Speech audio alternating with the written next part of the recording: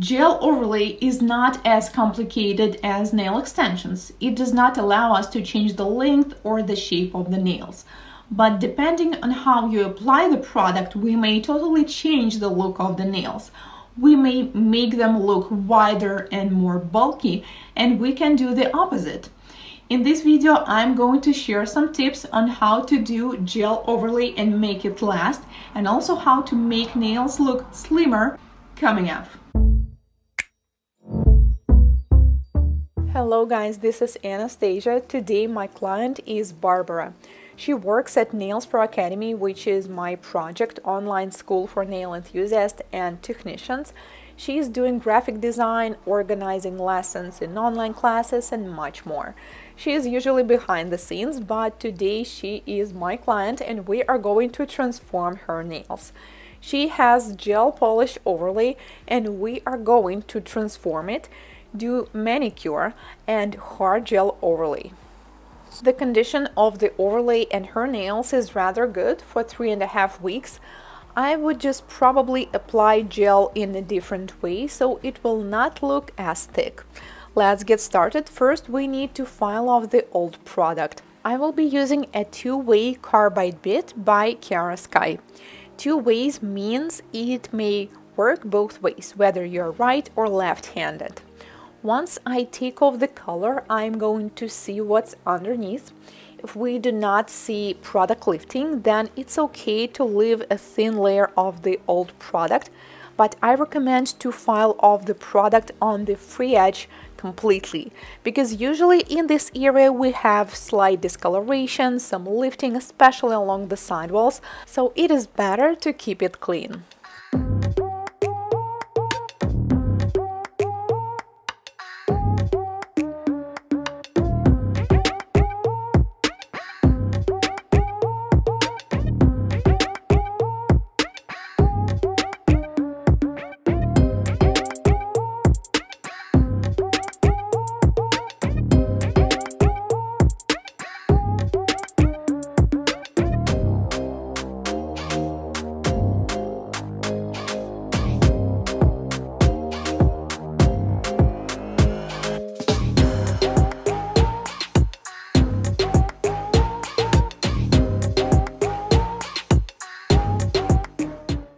I can't see much product lifting, which is a good thing, but like I said, I'm going to remove the product from the free edge. And also, since the original application was a bit thick, I'm going to file off clear product as well, so the nail will be almost clean and we will get a chance to build a different structure, so the nails will look thinner. Then we proceed to manicure and cuticle care. Sometimes it's not possible to push back the cuticles with a pusher. It hurts, it's so painful and looks like it's connected to the skin so tightly that it is quite impossible to separate it without pain. In this case, I usually use a stone bit, 18,000 rotations per minute, forward mode, and this is what I do. I technically file off this part of the skin from the nail plate. Then I can take an orange wood stick and now I can securely slightly push back the cuticles and it is not causing any more pain. Some clients have all cuticles like this, but Barbara, she has only 2 nails with the cuticles that look like it. So let me show you it once again. This is the cuticle that is not possible to push back, and this is what I do. At a low speed, I slightly file the dead skin, the dry tissue on top of the nail plate. It doesn't hurt at all. If it does, you need to stop and change the direction or the speed. This bit is rather soft, by the way, and once again I'm able to push back the cuticles, which means I can continue working as usual. Then we need to see the shape and the length of the nails. Looks like it is quite different, so we need to make sure they are identical, especially the ring and the index finger. Some clients do not wish to change the length or the shape of their nails, and they say, please keep my natural length.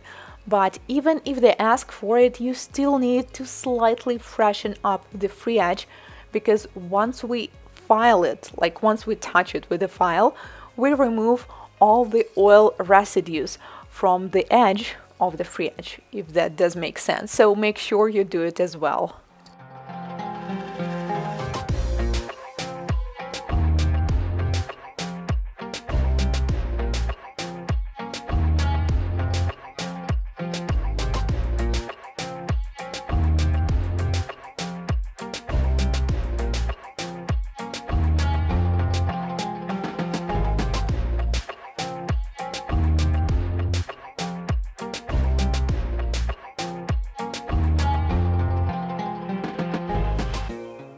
Even though hard gel or soft gel overlay is not as complicated as gel extensions, nail prep is still one of the most important steps, and if you do it properly, you will not experience any problems with product lifting.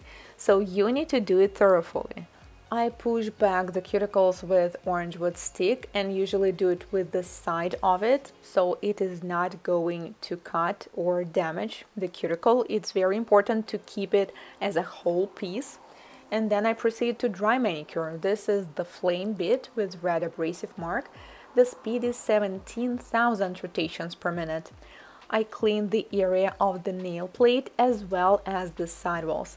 The most important part of this step is to clean the cuticle that is spreading across the nail plate, because if we will not do it properly and then we apply the product on top where some of the cuticle still remains, we will have a product lifting in this area 100%.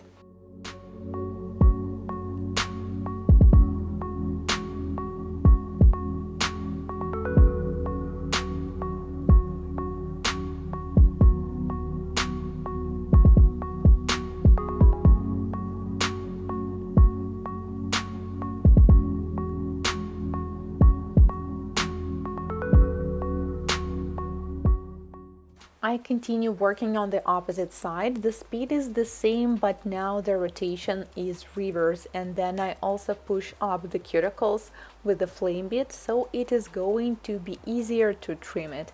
There are a few different ways to do that. We can use electric nail file, we can use manicure scissors, or we can use nippers, and it totally depends on you.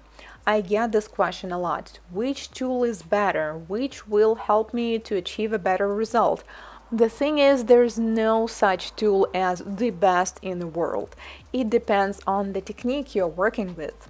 I've been using nippers for a long time, then I switched to electric nail file, and now I use mostly two different tools: manicure scissors, as I do now, and electric nail file. I pick manicure scissors when I see that the skin is a little bit oily or a client has hyperhidrosis, which is excessive sweat, and also when I see that there is a lot to work on. Also, some clients who bite their nails or have many hangnails or cuts around the cuticles, in this case I'm also going to use manicure scissors. But if the skin is very dry, if there's not a lot to clean, then for me it is easier to use an electric nail file. I also know many nail technicians who use nippers all the time and they achieve a great clean results. So it's all up to you. I recommend you to try different techniques and figure out which one works the best for you. But whatever you use, manicure scissors or nippers, please make sure you have them sharpened on time, because when they're dull, it will not be possible to achieve a good result. Then we need to take off the surface shine, and I will be using 180 grit buffer. You can also use a regular file, it feels better for you. One of the most common issues when product is lifting on the free edge is when we use soft buffers for prep, such as 400, 5 or even 600 grit. In this case, you are polishing the free edge to a high shine, and this is not what we need. You need to use at least 180 grit buffer to prep the nail. After this part, we need to clean the dust. At this point, I usually ask my clients to wash their hands, and yes, this is absolutely safe. They can even use soap. I like how these nails look like when they're all clean and prepped for the application. We are going to use hard gel today for the overlay. I will use dehydrator on the nail plate to apply it and wait until it's dry. And then I'm going to use a non-acid primer only on the free edge area. When you are doing overlay, this is enough. But if you have a client and you know that they always experience problems with product lifting, you may also apply non-acid primer on the entire nail plate. Then I apply a thin coat of the base coat, cure it in LED for 1 minute, and then we are going to do an overlay itself. You may use base coat from hard gel systems, but I prefer using base coat for gel polishes, and I use the one by Cuba. We decided to do a nude overlay, so first I apply a thin coat of gel, and I am not going to cure it. I just make sure that it covers the entire surface of the nail. As you can see, it's taking a while.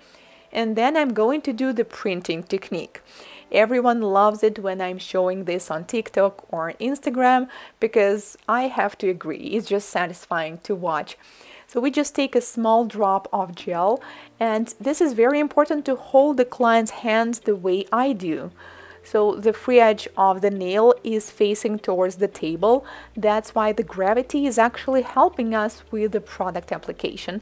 We need to apply a little bit more of the product in the center to build the apex, and less product near the sidewalls and near the free edge. And then we cure for 1 minute. When you are working with any light cured products such as gels, do not waste time on doing nails one by one. While one hand is curing in the lamp, you need to work with the opposite hand, so that each nail will be curing while you are doing another one. And we repeat the process all over again. Apply the gel, make sure it is not touching the skin, especially along the sides, because sometimes you may not notice this, and if the first layer is touching the skin, you will start the application and the product is going to get onto the sidewall. I'm showing you a no filing technique, which means we will apply the product, then we will apply color, and that's it. We are not going to file it, because why would we need to do that if we can simply avoid it? Cure for another minute and the overlay is finished. Now we need to apply the color, but if something like this happens, and for some reason it happens to me and my clients all the time, then we need to take off the sticky layer. This is some fuzz from Barbara's sweater, and it's totally fine if it happens, like, do not worry. I noticed that some nail technicians are so worried for removing the sticky layer, but sticky layer is not a glue.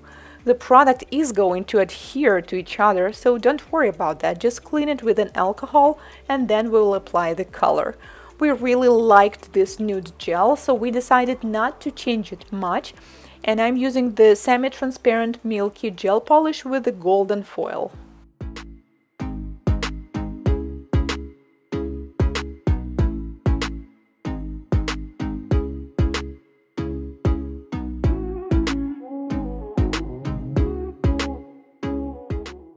I noticed that you guys enjoyed this format of the video when I respond to the questions as I show some new tutorial. So if you have any questions related to an overlay, gel polish overlay, just feel free to ask under this video, and I'm going to include some of the questions in my next videos. I think one coat will be enough here. We cure it for 60 seconds and then we seal it with a no wipe top coat. As you can see, I did not apply too much product, but I still added more in the center. So now we have strong nails with an apex, but they still not look too thick or bulky. Let me know what do you think, and thank you so much for watching. If this is your first time here on my channel, consider subscribing, as I post new tutorials just like this one every week. See you in my next video. Goodbye.